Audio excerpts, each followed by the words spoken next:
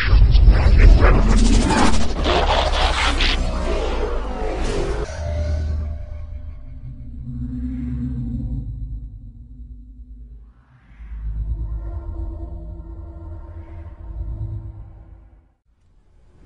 evening, YouTubers. I come to you tonight with, it looks like a possible decode, and it's based on Elenin. So what I've heard is that I've heard the whole ELE means extinction level event. What I decided to do is dig just a little bit further, and I'm not sure if anybody else has done this yet, but let me show you what I've found. So first of all, if you take a look at Google and you type in Elenin, and what I've done here is I want to find Elenin on NASA.gov, so I put site:/NASA.gov. So moving down here, you can see the obvious shill responses from David Morrison, who lies his butt off, but and I actually caught him in a lie a while back. But what I was interested in when I typed that in was I saw this right here. It was kind of cryptic, so when I opened it up, what I actually got was this. Okay? And so we all know, and this is at the NASA.gov site, and we're all familiar that Leonid Elenin, right, apparently has an email at gmail.com. So we know that this is the guy apparently that discovered this thing. So I decided to do a little bit more digging and find out maybe what we're looking at here. So to do a little bit of decoding, first thing I did was I decided to go ahead and do a define on Leonid and see what comes up.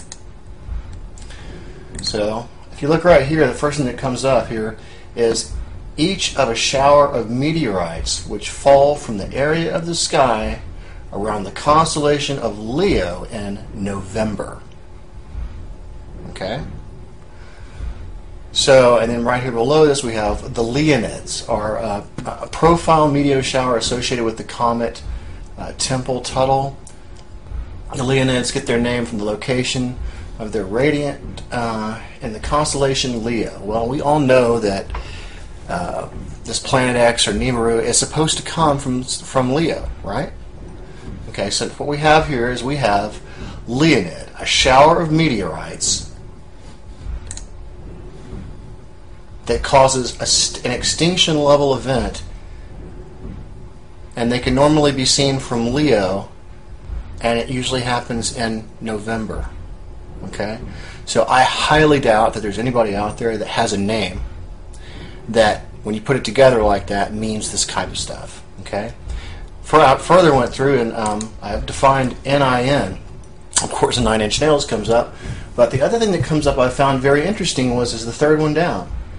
The Sumerian word NIN, okay, is the sign for a lady, okay, a divine lady, a god or a priestess. Okay, so there's just too many coincidences, okay, that NASA would actually happen to have somebody named Leonid Elenin, which basically means a cluster of comets that you can see coming from Leo that shower in November, causing an extinction level event from a goddess. Now, that makes, I mean, you can put all that stuff together. Okay, you take those syllables, you can look for it yourself. Here, all you got to do is type in define in lowercase, colon, and then try these syllables out yourself on Google and see what you think. But it's kind of funny how they let us know. They let us know all of these things without actually going out and saying it. Yeah, I don't see how, if you're not awake now and you can't see this, and you think this is just a coincidence, well, I can't help you. So, I hope this helped everybody. I think, based on the number of coincidences, or whatever you want to call it in this, I'm pretty sure that Comet Elenin is definitely the same thing as the Nibiru or Planet X. I think it's the same thing. Hello everyone, welcome to part 2 of Elenin Decoded. We got part 2 because I want to show you how to think about what you may have just seen. When I decoded all of these things that told us that Elenin might possibly be here later this year. And I want you to reflect on your reactions and what you thought when you heard this information. See, a lot of things are very hard to explain when they don't make logical sense, when you can't perceive them in your brain. For example, most of you concentrated on the date. When is it going to arrive? What are we going to do? When is the pole shift going to arrive? What are we going to do about that? And when you think about things that way, you're limiting yourself, because we are multidimensional beings. Okay, this is proven by physics. And so what I'm going to try to do with this part, as well as the next parts that I have in this series, is to show you kind of what we're going through right now. So to relate this part to the last one that we just saw, what I want you to do is I want you to relax. Okay, I don't want you to worry about dates and times and things to occur that are going to occur on a certain timeline, because remember that when you start moving into a higher level dimensional states, time is not linear anymore. But see, the problem is you only perceive things as being linear right now, and that's the reason why you have this begin-end type feeling when you hear something like that. You think the world's going to end, or something's going to happen, or that you're going to die, and that's not true. Each and every one of you are infinite beings. You never die. You're just living out experiences of yourself. And so, therefore, what I want to do is I want to show you a great character, one of my favorites on YouTube, that's going to kind of help explain to you this analogy. Probably does a lot better job than I do, but if you haven't heard of Dr. Quantum, well, I'm going to introduce you to him right now. We may see him a couple of times during this whole learning process. After this part, I'm going to kind of go into why these things are significant. Why are we experiencing Nibiru? Why are we experiencing pole shift? Why do we experience 911? Well, there's a reason why, and we'll go into that later. For now, let's find out what it's like to be a two-dimensional being and moving into the 3D world.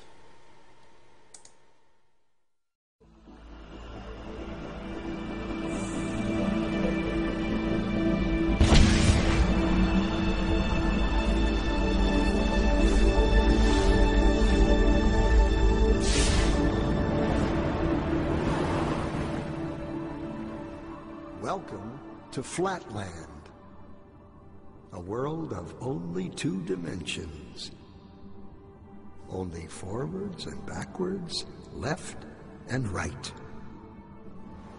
In this world, there is no up and no down. I said to Ray, where's Dottie? He said, well, she's out in line. What the flip is that thing? In this world, the two-dimensional beings that live here have no concept of three-dimensional objects. These two-dimensional flatlanders have no understanding of cubes, spheres, tetrahedrons, or yours truly. From their 2D perspective, my 3D finger looks something like this. What the butter is that?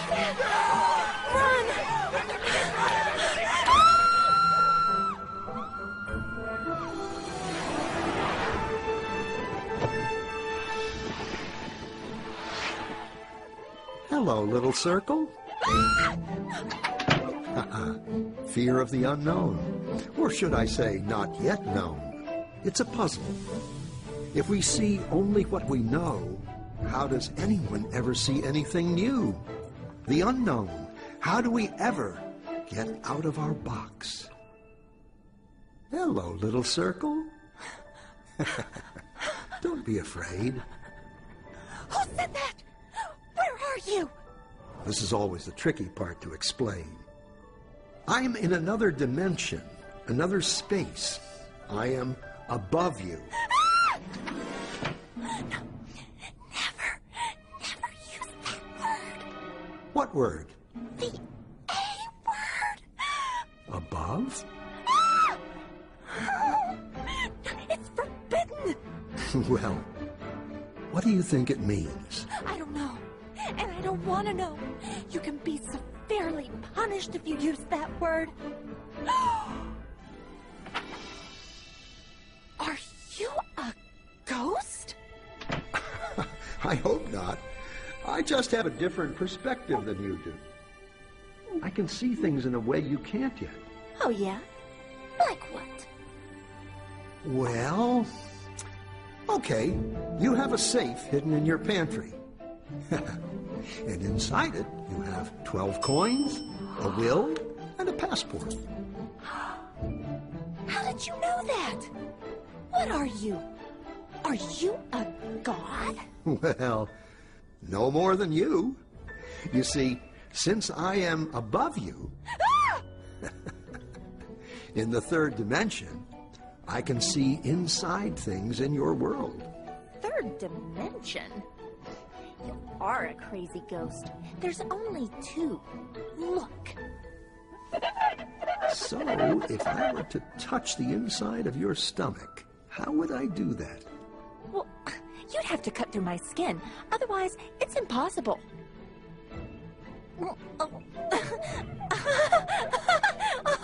Stop! Stop! No. Ready for more? More what? Dimensions. Oh. Directions. No.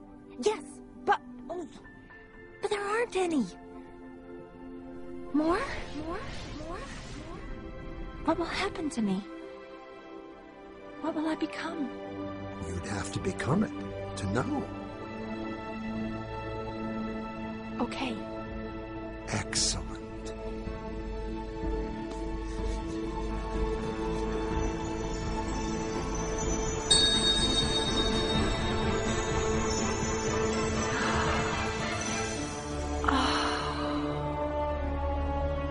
I never knew.